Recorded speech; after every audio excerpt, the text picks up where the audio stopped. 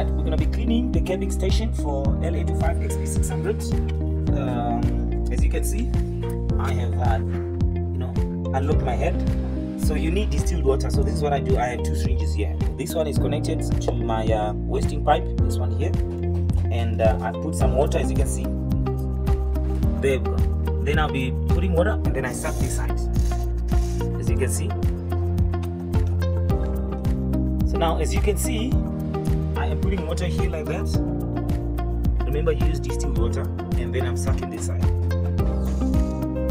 Put water in this side, as you can see. Then I'm sucking this side.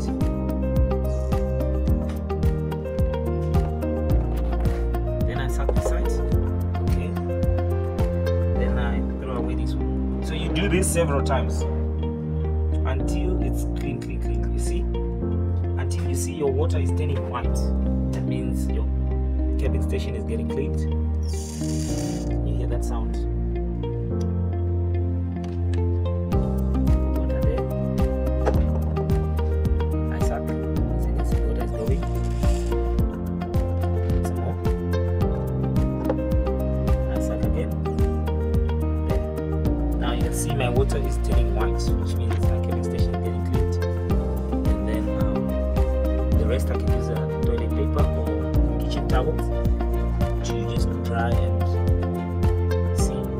That's how clean it is, as you can see now. It's like there's nothing in there. Now there is a wiper blade. It has to be cleaned as well. This is very important.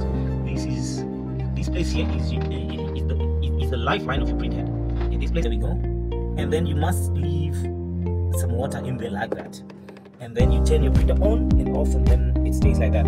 Especially if you're gonna go on weekends, that's all you need to do, and then you just leave it in water like that. That's it.